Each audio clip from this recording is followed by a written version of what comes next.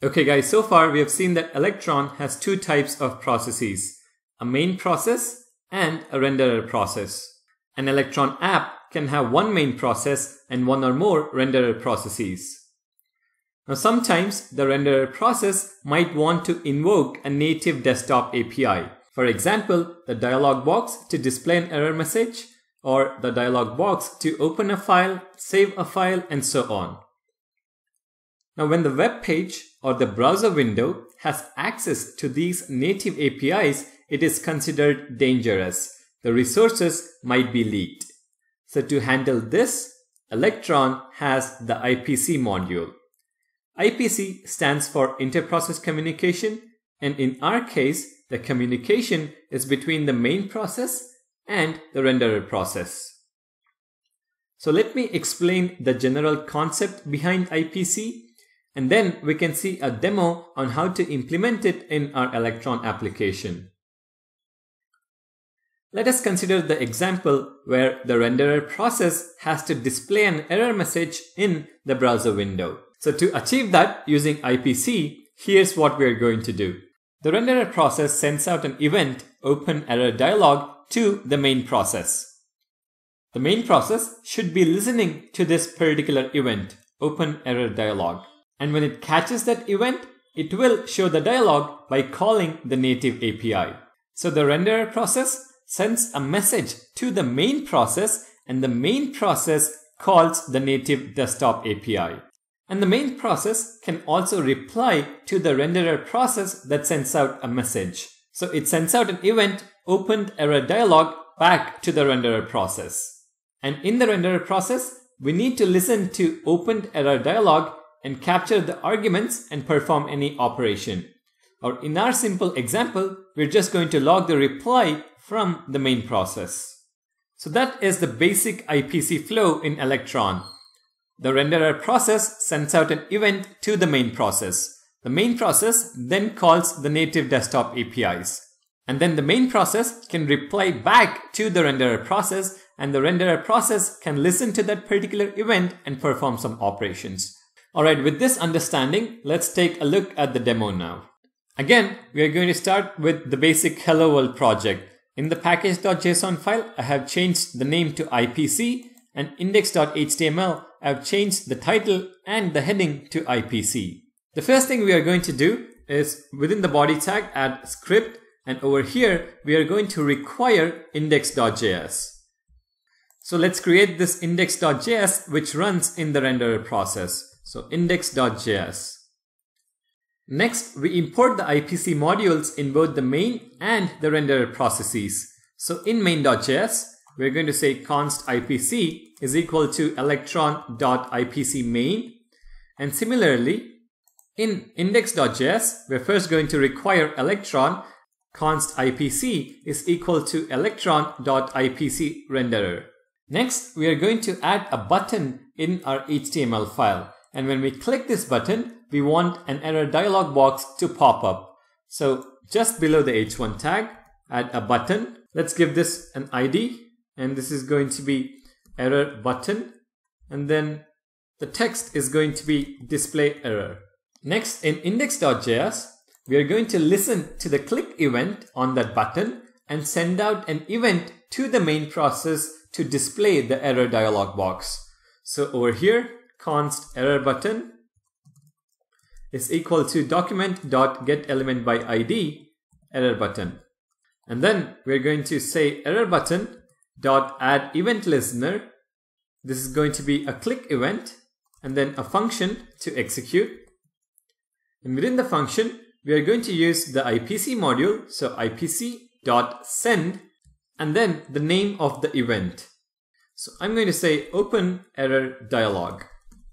So now we are sending an event from the renderer process to the main process. Next, in the main process, we are going to listen to the event and display the dialog box. So to display dialog box, first we need to make use of the module from Electron. So const dialog is equal to electron.dialog. And then to listen to that event, we are going to use the Ipc module. So it is going to be ipc.on and then the name of the event. So it is going to be open error dialog, and then the function. Now this function has event as a parameter, and in the body of this function, we are going to say dialog.showErrorBox. Now this takes in two arguments. The first one is a title. Let's give this an error message, and then a body. So demo of an error message.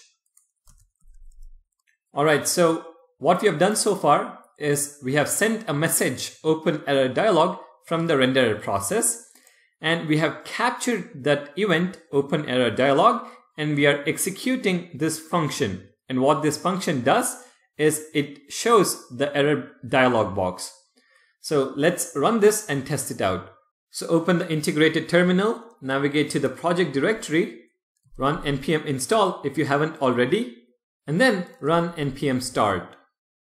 So if you have a look at the UI, we have our h1 tag Ipc, and we also have our button display error. Now when I click on this button, you can see that we have an error dialog box. The title is an error message, and then the body is demo of an error message, and I can click on OK. So we are able to communicate from the renderer process to the main process. Now let's do it the other way. Let's send a message from the main process to the renderer process on the same event. So we are replying to the open error dialog event. So I'm going to close this, and to reply to this particular event within the function body, we are going to say event.sender.send. Then we are going to reply with the name of the event or the channel, and this is going to be opened error dialog, and then a message to the renderer process. So we can say main process opened the error dialog. And in the index.js file, let's capture that particular event. So ipc.on opened error dialog, and then a function. Now this function is going to again have event as well as arguments. And let's just log this argument. Now this argument is basically the reply from the main process. Let me quickly summarize the flow. From index.js, we are going to say ipc.send open error dialog. So this event is being sent from the renderer process to the main process. So in the main process, we listen to open error dialog and then actually show the error message.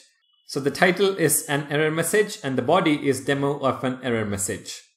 Now to reply back to this event, we have the event argument. So event.sender. So who is the sender of this event? This particular renderer process. So to this sender, send back a message.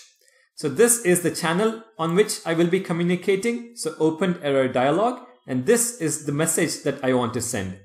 So back in index.js, we are going to listen on opened error dialog, which is basically this right here. And then we also get access to the argument, which is nothing but the message that we have sent from the main process to the renderer process. And we are just logging in to see if it works. So now when I run npm start, and I'm going to click on view, toggle developer tools. And now when I click on display error message, I get the error message. And when I click on OK, we get the reply. Main process opened the error dialog. So we are sending a message from the renderer process to the main process and a reply back from the main process to the renderer process. This is IPC, or inter-process communication. We have the main process and the renderer process communicating with each other. Now when it comes to IPC, there are two types, asynchronous and synchronous.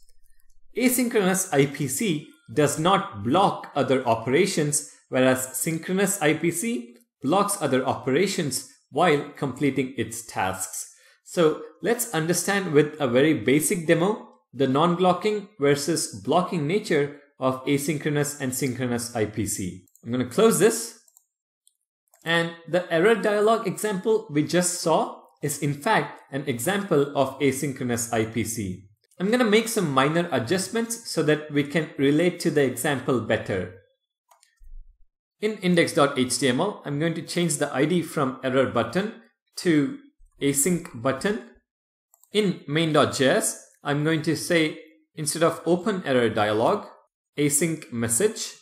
Instead of open error dialog, it is going to be async reply. And in index.js, we're going to change error button to async button, open error dialog to async message, and open error dialog to async reply. And in the main process, we don't really want to open an error dialog box anymore. This was just for understanding IPC. Alright, so our main and renderer processes are communicating. Now to show that they're asynchronous, I'm just going to add two console.logs.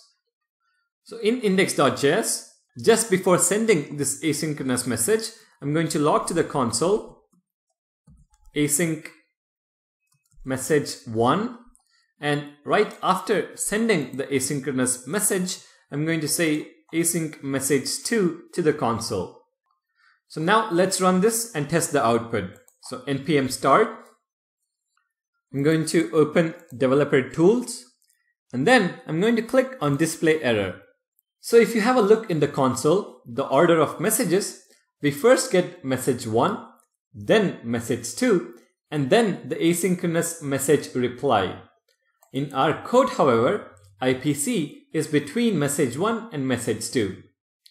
But because this is asynchronous, the IPC code does not block other operations. So the renderer process sends out a message to the main process and then allows the next line to be executed. So that is why message 1 and message 2 appear first, and then when the asynchronous reply is received, it is logged to the console.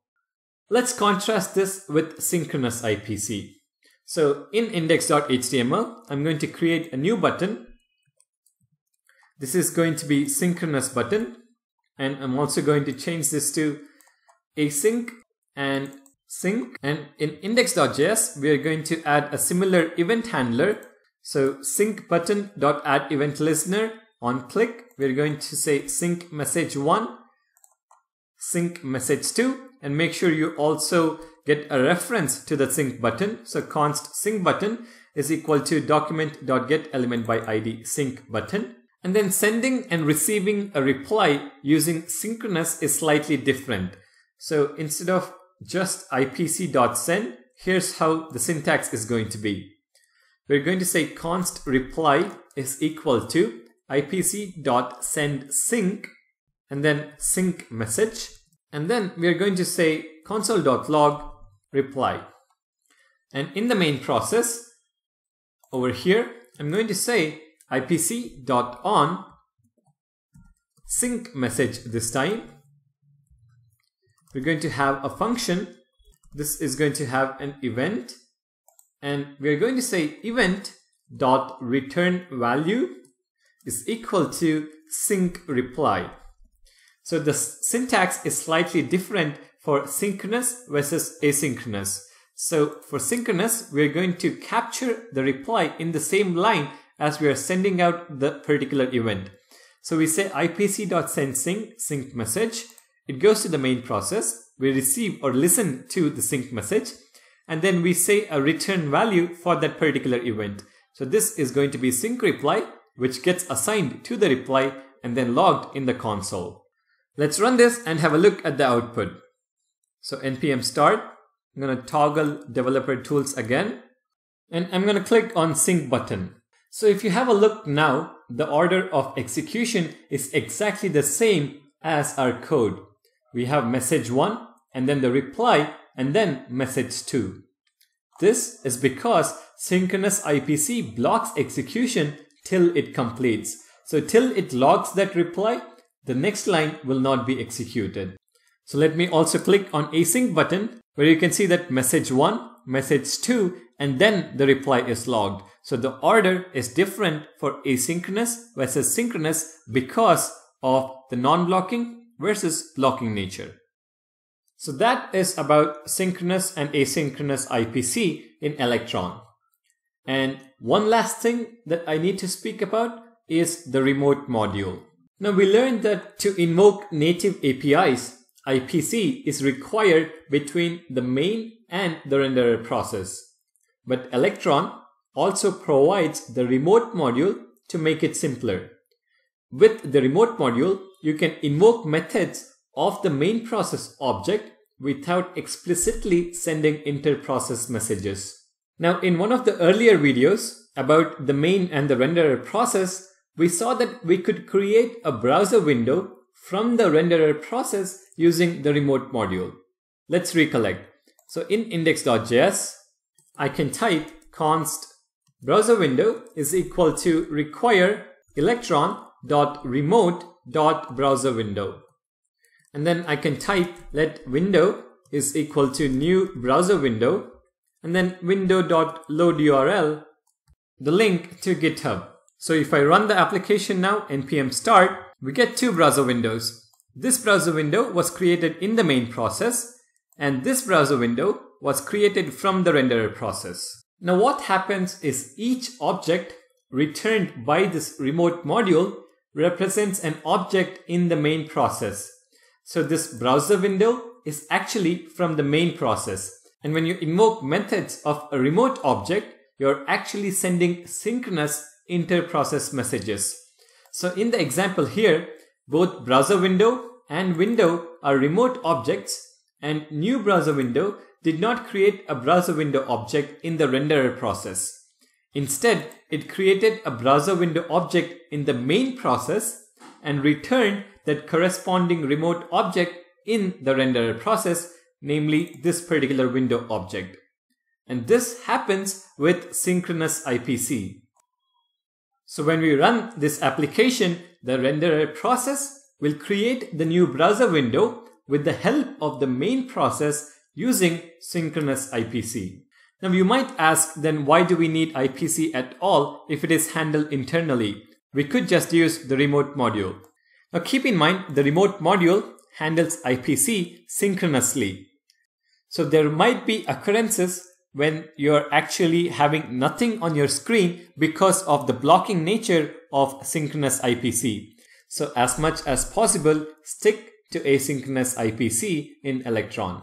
Alright, so that is pretty much about Ipc, and make sure you get a good understanding of Ipc because it is a very important concept in Electron.